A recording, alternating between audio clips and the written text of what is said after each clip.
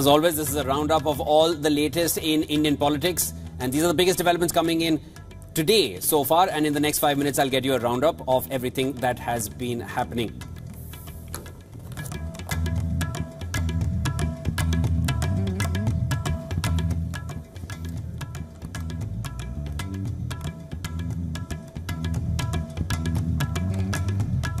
The nomination process for the third phase of the Lok Sabha polls. The nomination process for the Lok Sabha polls for the third phase of the Lok Sabha to be held in 94 constituencies across 12 states on May 7th, and that has begun. The process started after a notification was issued by the Election Commission on behalf of the President. April 19th is the last date for filing the papers. The EC said another notification was issued for the adjourned poll in the Betul constituency of Madhya Pradesh. The election in Betul Lok Sabha seat was adjourned following the death of the BSP's candidate.